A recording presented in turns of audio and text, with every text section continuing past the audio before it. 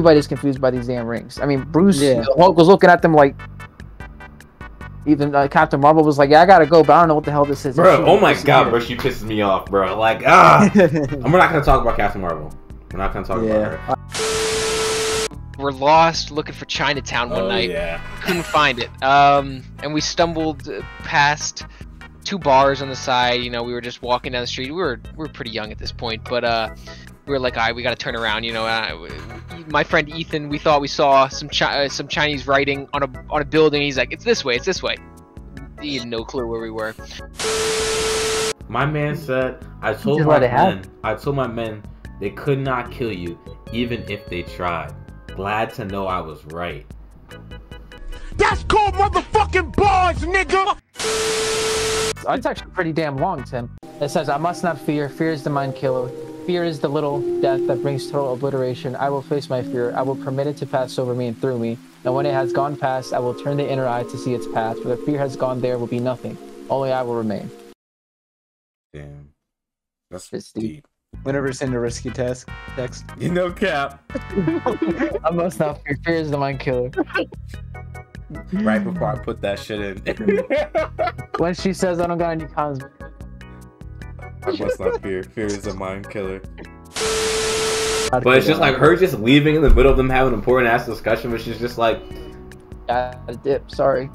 Like, it's every single, like, I just feel like her whole character can be summed up in, sorry, I can't help you guys. Like, I feel like that's, every time she shows up on screen, it's for like 10 minutes, and the next thing that comes out of her mouth is like, I got more important stuff. Okay. You know who she reminds me of, Yusef? Who?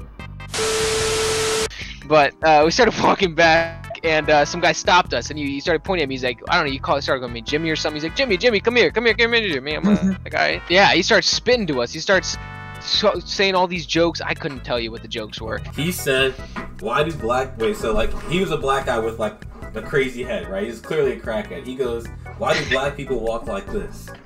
And we were like, we don't know why. He goes, because they're tired of walking like this. He did like a gorilla walk. Because like he's insinuating that we used to be monkeys, right?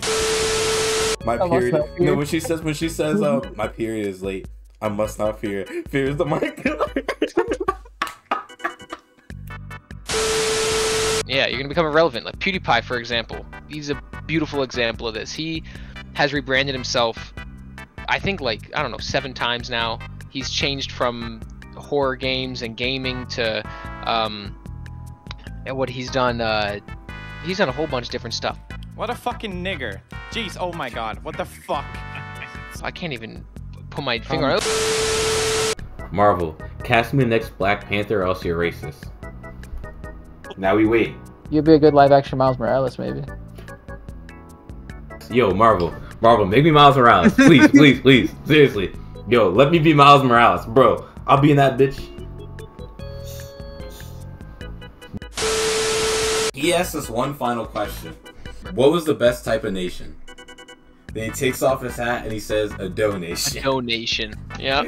And no, what did his head look like, bro? Describe his head. That shit looked like the crystal of motherfucking skull, bro. That shit need to be put back on that motherfucking skeleton and taken back to space. That was horrible. He stole that shit and he never gave it back.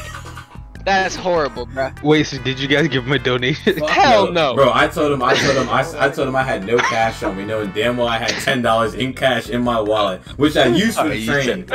Bro, I used to have $10. Okay, bro, I'm not about to give this man I'm not about to give this man no money. Tell me these whack ass jokes, bro. Like, what are you talking about? You come in and smell like cat piss. His like got oversized baggy jeans. He had more money than you. He didn't have more money than me. Okay, bro. Then what was he asking me for money for? He had more money than me before. He go get me. He's homeless, bro. He probably had more than $10 for every use his money. Okay, bro. So I had nothing to give to him. Like, I don't know what you're trying to say. Like, but this man was wearing baggy jeans like he was still living in the early 2000s, dog. Like his nickname, or his comedian name, I don't know. It was Dirty Dick. That's what he went by. What? Dirty Dick, yeah. Proudly went by that name too. It was very proudly, yeah. I almost wondered to myself, how did he get that nickname? Yeah, that'd be a story. No Talking about strangest story that happened to you. Maybe you guys should go back into Philly and try and find this guy. Not gonna happen. He might not even be alive. We don't know.